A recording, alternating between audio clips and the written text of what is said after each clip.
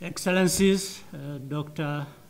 Adeshina Akinwumi, distinguished ladies and gentlemen, I am delighted to personally take part in this ceremony to mark the start of Dr. Adeshina's second term as president of our bank, the African Development Bank.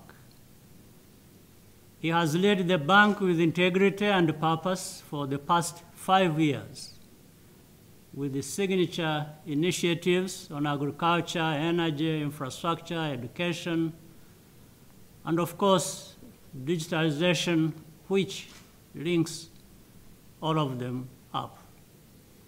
The next 5 years promise to be even more noteworthy.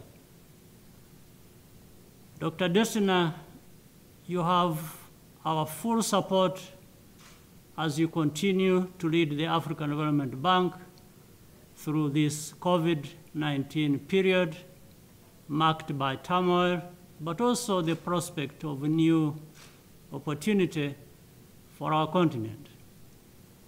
The African Development Bank has played a key role in ensuring that Africa's interests are reflected in the international agenda during this crisis. For this, we are appreciative.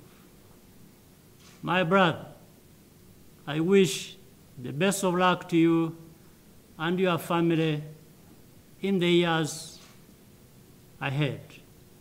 I thank you and congratulations once again.